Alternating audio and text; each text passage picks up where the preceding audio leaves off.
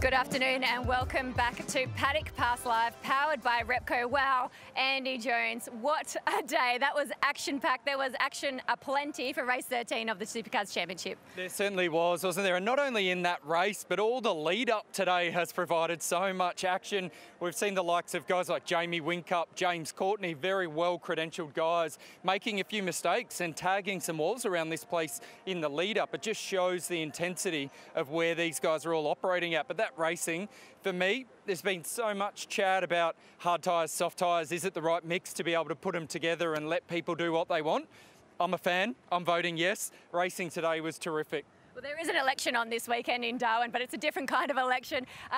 Awesome to see Anton De Pasquale score his very first victory in Supercars. Unfortunately, Betty Clemenco is not here, but she has been on a camera, on a computer screen, watching in the garage this whole day. Yeah, and she's an integral part of Penrite Erebus racing. Clearly, we've seen lots of documentary last year following this team. She wears her heart on her sleeve, and that's a massive, massive effort for Betty to be able to put this group together with all the right ingredients and be able to provide Anton with his first race win. Now, we thought we'd come through here, Ree, and I had Anton teed up, but you can go have a chat with Dave. And just check out the size of that trophy. I mean, that's pretty ridiculous. Dave Reynolds, don't run away from me. Come over here. We want to have a chat to you. Firstly, I want to say congratulations to you and your partner, Tahan. A baby is coming. Oh, thank you very much. Yeah, very, very excited. I don't know what to say.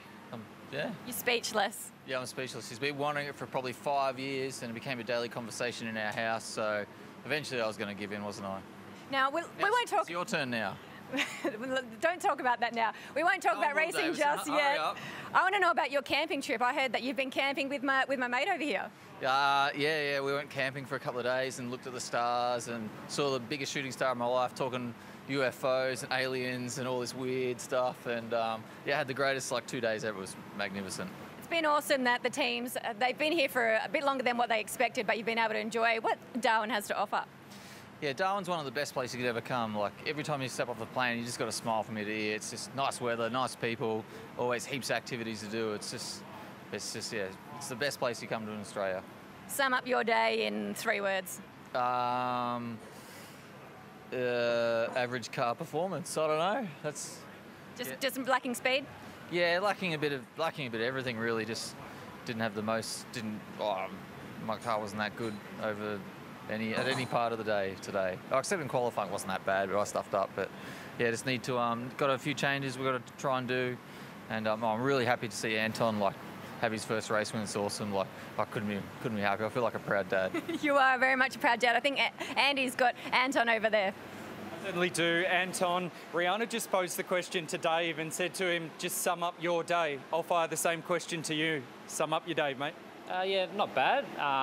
What do you mean not bad? it was okay. Obviously, we threw all our eggs in today's basket and we got chocolates for it. So obviously tomorrow will be hard. We're not going to get results like that tomorrow, but that's okay. We'll leave that to car 9, so the pressure's on him tomorrow.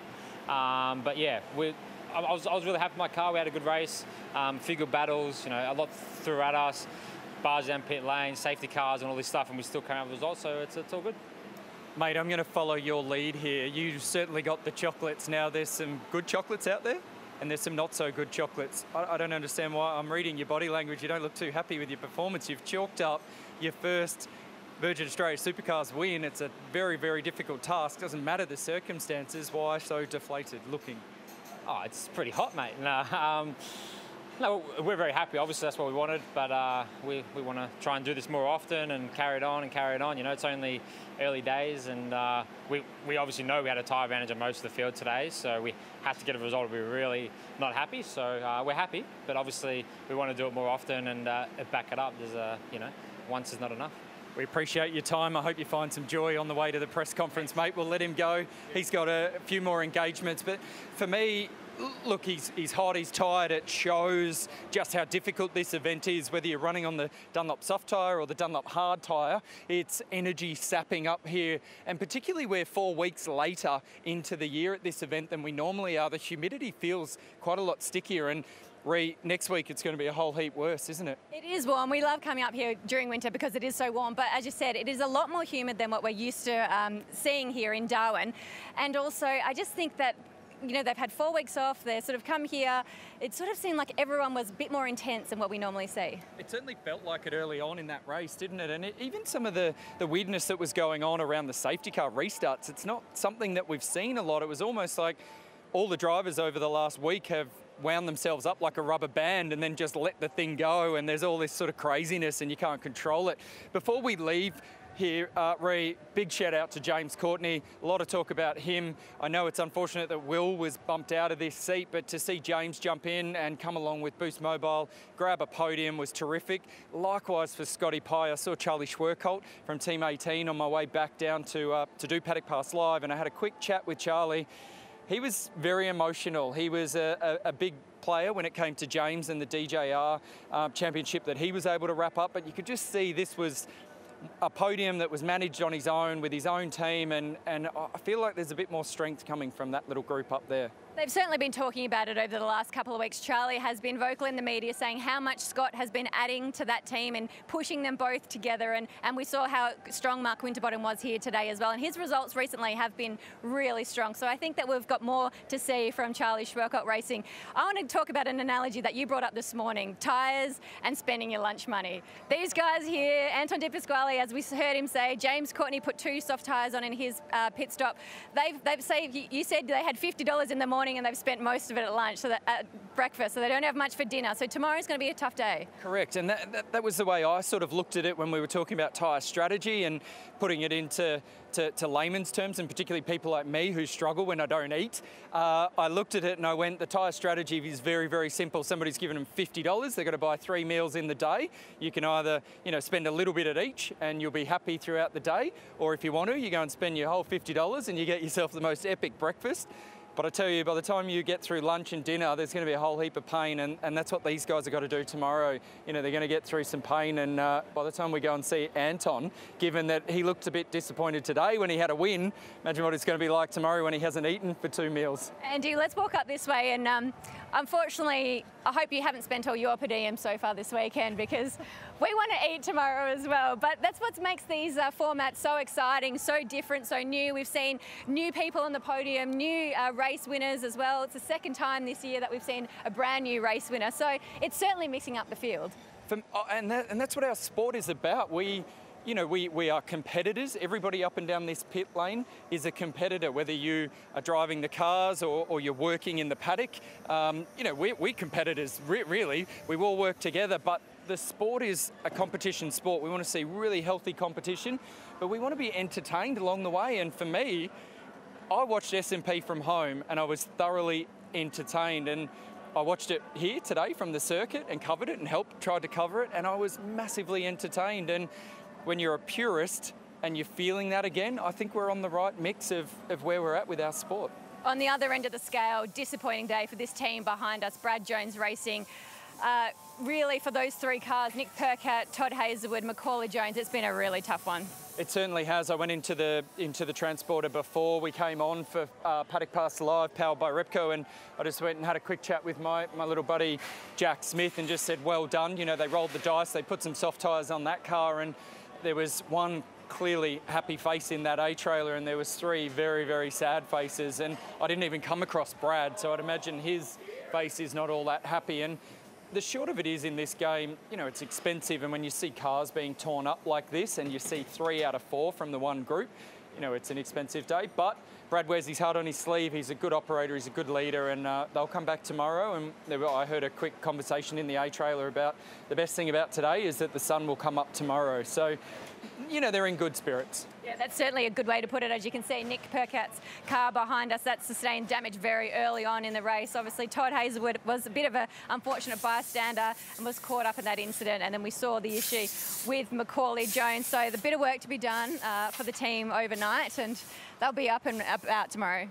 They certainly will be. And quizzed Macaulay really quickly, because we saw some footage of him on the run through turn 4. He turned the car in. It looked like he had a real lot of understeer in the car, whether or not he got into the corner a little bit too quickly or not. But when you have understeer and that amount of lock in the car and you drop a wheel off onto the concrete edge, he said that it really spat him hard into the outside fence, and we saw how much damage it is. Have we got Bit of time here, Ree, to have a chat with Rick. We'll just quickly interrupt Rick as he's just sort of gazing at his car lovingly there. Rick, can you give us a bit of a summary of how your day went today? Horrendously is a quick summary. I've now turned into the sticker guy, so I'm just inspecting the work that I've got to do tonight to get it back into tip-top condition for tomorrow. Yeah, wasn't ideal. We got obviously a tough quali there. We didn't have any practice hard, so the first time we ran on the hard compound was in the quali session, and got tangled up with LeBrock, didn't get much space from him there, and ran us into the grass, and then got done for a dangerous re-entry. So yeah, it's a bit of a crappy day. To lighten your spirits and lighten you up a little bit, tell me about the best thing that you've seen on your trip from Gold Coast or Olmo to the Darwin.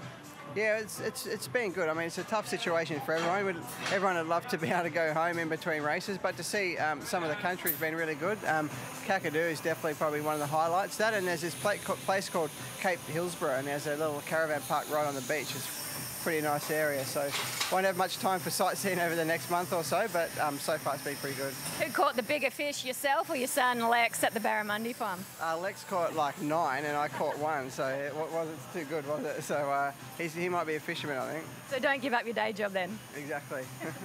I was out there for that little moment that we did with Rick, and Lex certainly had him covered. I'm disappointed to hear that wasn't one of his highlights, though, coming barramundi fishing. Do you know why? Because Lex caught 15 and he only got the 1. And what did I say about competitive group? He hated being smoked, but Lex loved it. And how old is Lex? He's 5, turning 6. The turning 6 is the important bit. Should we go for a little wander in here and have a chat with the guys at Team 18? I mentioned earlier that Charlie Schwerkolt wears his heart on his sleeve. Let's go in and just dive bomb these guys here. What are you munching away on there, Mark Winterbottom? We'll start with Scott Pye. Firstly, congratulations, podium result. I know what it's like in this group when you get the first one out for everybody. Pretty awesome feeling. It is, yeah. And nailed the timing of that. we'll retire, and that's all we will hear, I tell you. But yeah, and for Reese, my number 1, his first ever podium. So yeah, it's crazy. The racing's awesome fun. That was really good. And Phil here, I mean, the car was really quick, and he backed me. I mean, we were, I think, dead last on the lead lap. So, I mean, even I was doubting the call to go to softs. And really, if you don't get a podium, you feel like you've wasted them. So, yeah, thank you. The car was good. Boys had to go in the garage and find the softs before they could fit them. That was half the problem. So, no, it was good team effort there. No. And Frosty P4 as well. So, great for the team. Unfortunately for him, obviously, it was just, you know, the hard tire at the end, couldn't quite hang on. But, yeah, great result for the team. I was going to quickly quiz you on that. Bittersweet, really, wasn't it, when you made the move on Frosty and you demoted him from that podium position? Was there ever a moment where you thought, maybe not? Well, number one thing is that we get this team a podium as soon as possible. So we had the luxury of either way it was going to be one of us. And yeah, and Frosty made it really easy. Obviously he pulled over and let me pass, but yeah, it's just great to get a podium. There'll be plenty more in the future. Absolutely. Good to chat. We'll go to Ree. Frosty, you're already in the Darwin casual attire. Pretty hot day out there.